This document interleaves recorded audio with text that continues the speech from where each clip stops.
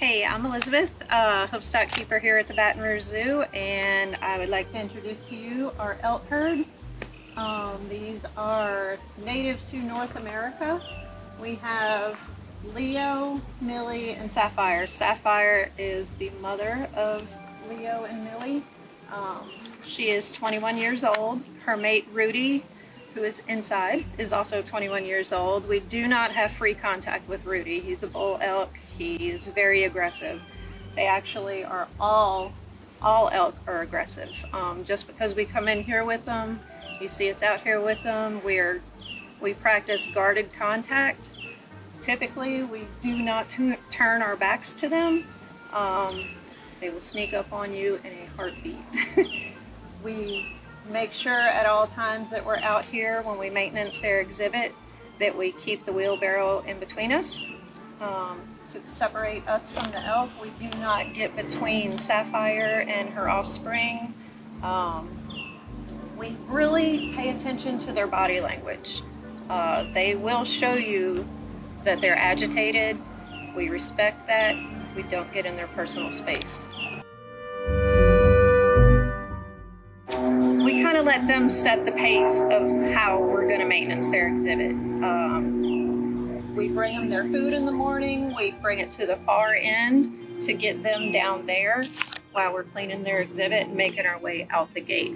Now, there are times where they'll get finished eating and they'll make their way down here.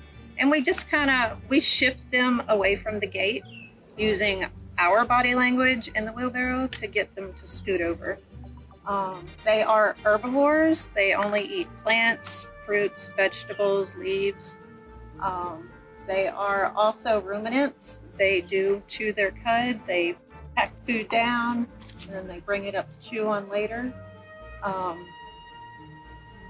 One of their favorite treats is sweet potatoes, raw sweet potatoes. Every day we give them alfalfa and a pelleted feed that meets their diet needs.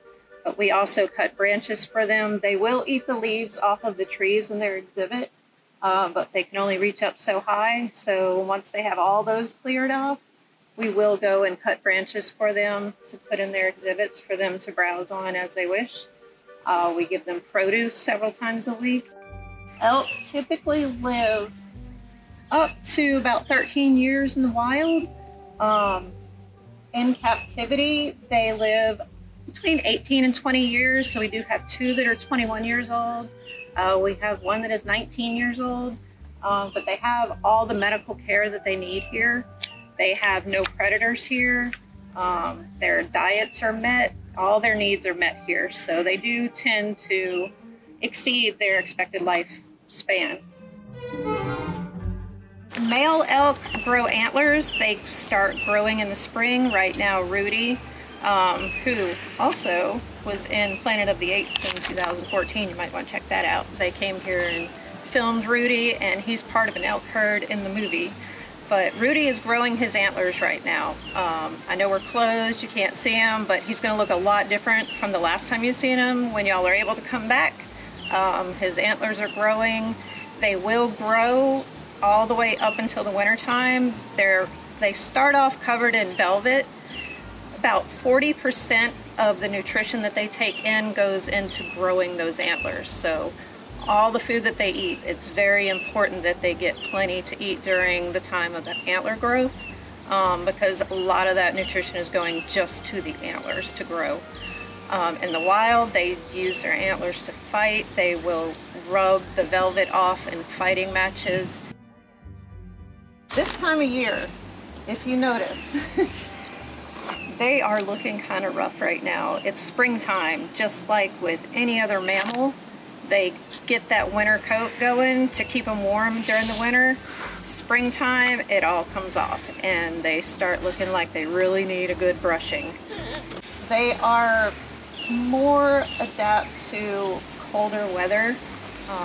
They have adapted. They still grow their winter coats because it does still get cold, but that coat does shed off in the springtime like it is now.